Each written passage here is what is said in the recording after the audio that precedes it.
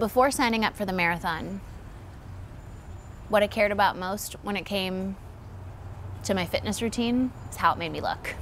What's happened since, because of the marathon, is I've developed this deep appreciation for self-care, particularly from the inside out.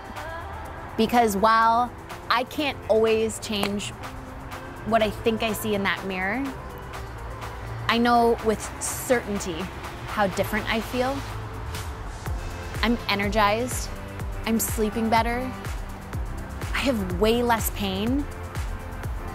I feel like a badass.